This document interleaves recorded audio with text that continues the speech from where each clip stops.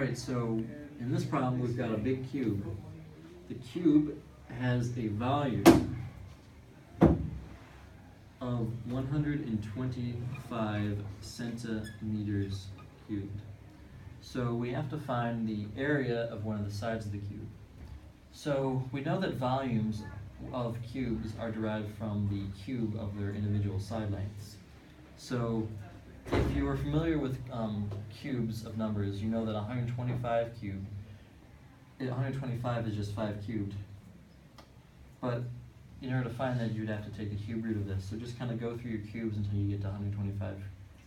So we have 5 cubes, 125. We know that the side length is thus 5 centimeters.